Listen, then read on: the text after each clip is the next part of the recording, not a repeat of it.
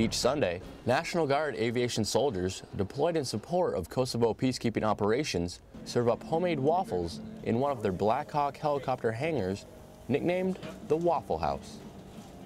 They use the donations they raise to buy school supplies and help pay for English language exams for local students.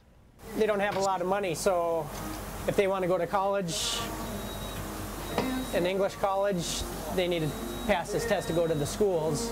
3 months before, I couldn't speak this fluently, and now I can see the differences in my vocabulary and in my entire English.